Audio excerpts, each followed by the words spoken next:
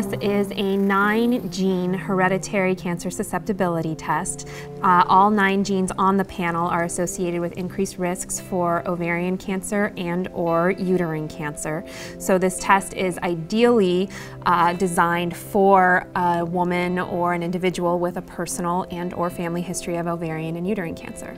This test was actually requested by our clients. We developed this test in response to requests that came in. We have our OvaNext panel, which is a 23-gene panel for hereditary ovarian and uterine cancer, but clients were asking for a panel that was a little bit more focused, and that's where we came up with GYNplus. The 9 genes that are on GYNplus are all associated with high risks.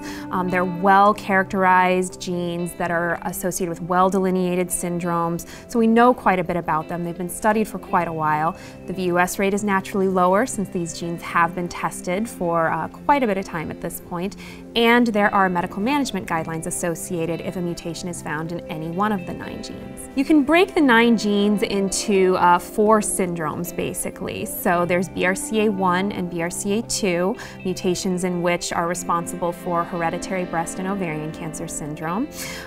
This is definitely an important pair of genes to have on the panel because there is such a high risk of ovarian cancer associated, up to 40 to 60% lifetime risk, and it is one of the more common genes that is tested for in the hereditary cancer world.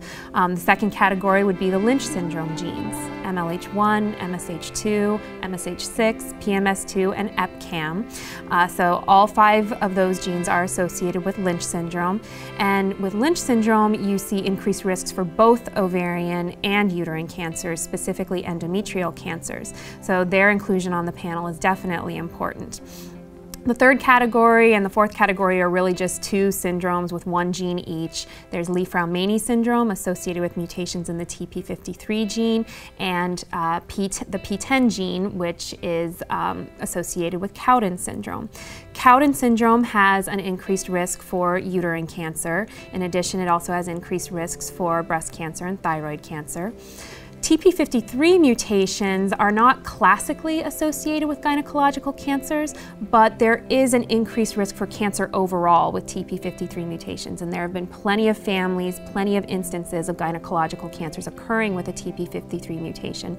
So more than anything, we simply felt it would be negligent not to include TP53 on this panel. There are several candidates for this test, ideally. We say that anyone with ovarian cancer should at least consider this test. There are new recommendations out from the Society of Gynecologic Oncologists that say that any individual with ovarian cancer should have a family history taken and consider genetic counseling and genetic testing, simply because the number of ovarian cancers that are attributable to hereditary causes is fairly high. It doesn't mean everyone with ovarian cancer should definitely have GYNplus done, but it should at least be considered. Same for an individual with an early onset uterine or endometrial cancer, early onset meaning before age 50. We know that early onset cancers are more likely to be hereditary, and so testing several of these different genes that are associated with hereditary uterine cancer could be helpful.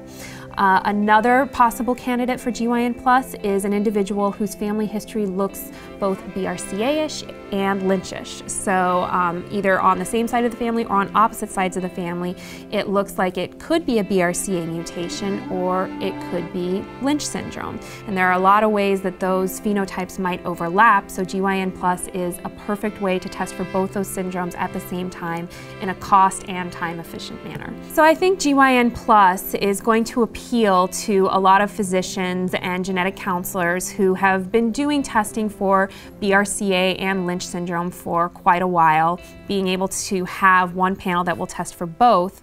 But I think another crucial part is that a lot of OBGYNs, gynecologic oncologists, other physicians are familiar with BRCA testing, and they've been doing BRCA testing for quite a while, and whenever there's a patient with a personal or family history of ovarian cancer, they're going straight to BRCA.